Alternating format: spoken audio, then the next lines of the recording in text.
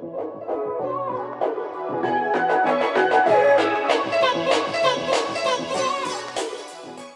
everyone, I hope you're well and welcome to today's video.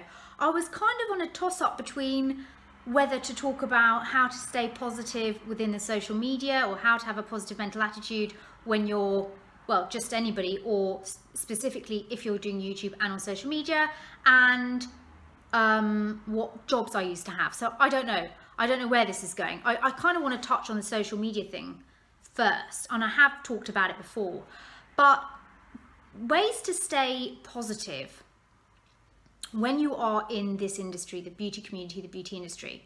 And I can tell you the number one, and the reason why I want to talk about this is because I have been feeling like this for the past couple of weeks, is not to compare yourself with others. I do this on a daily basis. It affects how I dress, it affects what makeup I use, and it affects what hair color I want, because I'm constantly looking at those that I think, or I look up to and think, oh yeah, maybe I should have my hair like that, yeah, maybe I should be more like her, maybe I should be more like this, or maybe if I was more like that, or, you know, that I would get more followers or things like that. And I've come to realize that it was really getting me down. Like every single day I was like, oh, I'd watch something and I'd go, oh, you know, it would just make me feel like I wasn't doing the right thing, or I wasn't good enough, or I didn't have anything valuable to offer.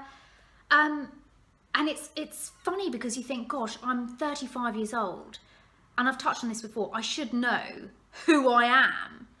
And that's why yesterday I put a little Instagram post and I asked everybody to describe me in 3 words. Now, I didn't do this to be you know, whatever, self-centered. I was really intrigued because I thought, I don't even know what I think about myself.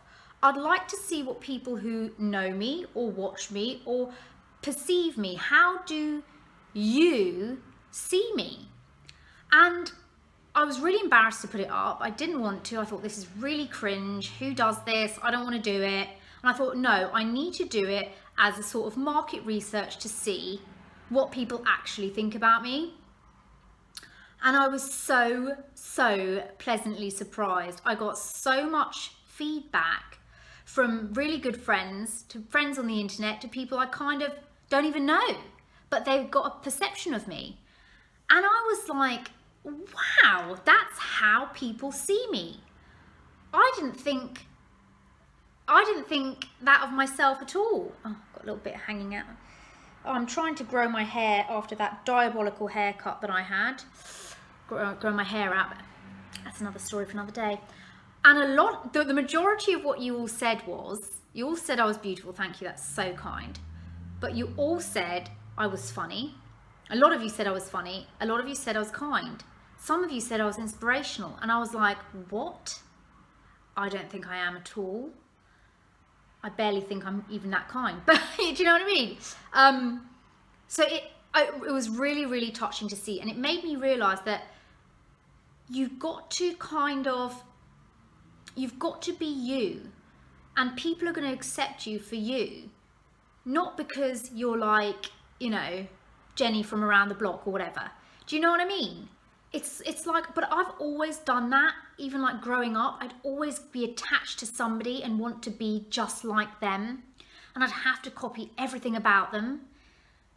And it just sort of like, and even now, I'm kind of getting to the realization like, yeah, you know, so-and-so has pink hair and that suits her. And I'm like, I wonder if it would suit me. No, it wouldn't. So-and-so has balayage and natural long flowing locks. I'm going to grow my hair and have it like that, so I'll look like that. You're not going to look like that person by wearing the same clothes as them, by colouring your hair the same as them. You're not. So you need to think, what do you like? What makes you happy as a person? How do you want your hair? You know, you don't cut it in a certain way because so-and-so has it that way, or someone that you really admire. Maybe you might adjust the cut, or you might take that person's sort of picture and say, I want my hair like that. And the person in the salon will probably adjust it to your face shape or the colour to what suits your skin tone. Even personalities, you'll find when you're around a certain people, you'll pick up their personality traits, or you watch someone you love and you want their personality traits, so you kind of copy it. And I've always been one to do that as well, but most of the time I am myself. So I'm just kind of getting into this thing where, right, I need to find, you know, who I am at 35, okay? And things like style, I really need to update my wardrobe. I've said this like for years, but I keep thinking I'm a size 8. And I'm like, why the heck are all my jeans so freaking tight? Because Shaz, you're not a size 8 anymore. Like, get to grips. You're not a size 8 anymore. You need to start buying clothes that fit you and that you like. Not, oh, well, I want to be, should I just dress like, you know, this person because they're really cool and I like their style. You can adapt somebody's style to your own, but you've got to find something you like. Pick a jumper and think, oh yeah, but so-and-so wouldn't wear that colour. Just do it. So I'm trying to get to that point where I'm comfortable with myself enough to share with others that they can then be comfortable with themselves. And I think it's very important to cultivate your own, if you're in YouTube and blogging, brand, so people know who you are and you stand out from the rest. Because, you know, I'm really critical of my blog, of my channel. I'm like, oh, it doesn't look like that one's blog, it doesn't look like this. Oh, but then I'm like, yeah, but I quite like it. You know what I mean? So it's personal preference, isn't it?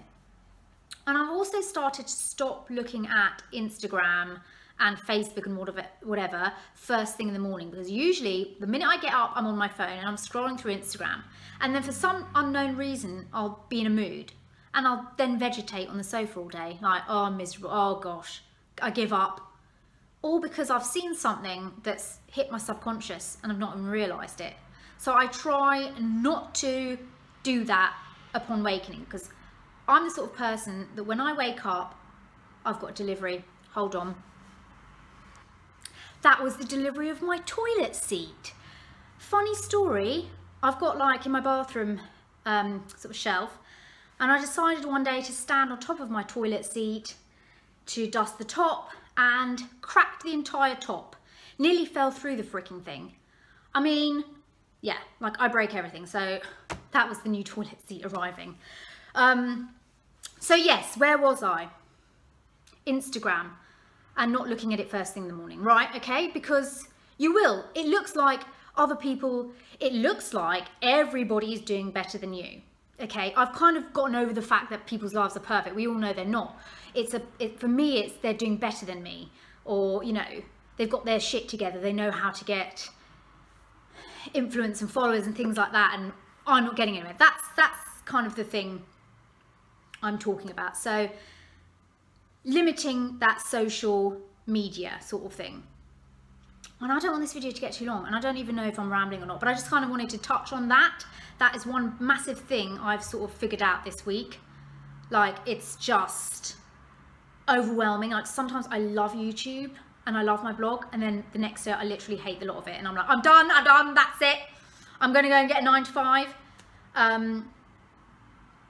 So yes, that was a little bit about that.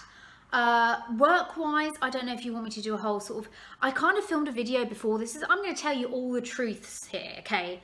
I filmed several videos. I'm not putting them up because I freaking hate them, because I'm so, you know, critical of my own kind of work.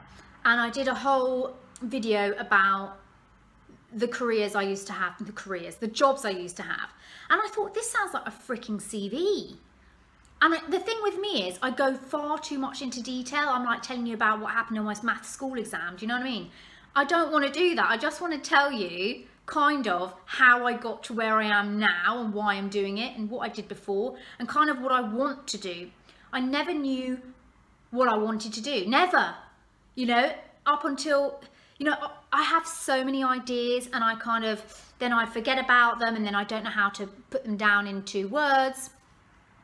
And slowly I'm getting my bits and pieces back and putting them together going, oh, right, okay, I get it. It's kind of, you know, what I want to do. So Let me know if you want a separate video on that. Again, like I said, I am critical about myself. I think, who wants to sit here, who wants to listen to me talk about whatever? But actually, I like to know about people's lives. I like to know a little bit more about them. What did they do? That's the first thing I want to know about people. What did you do before this? What were you doing? What were, you know? So let me know if that's of any interest to you, and I will film a revised version of that. So I hope you enjoyed this. I hope you stayed positive. I hope you've taken something away from this video, and love yourself, be yourself, okay? And enjoy yourself. Okay, I hope you're all well, and I'll talk to you soon. Bye.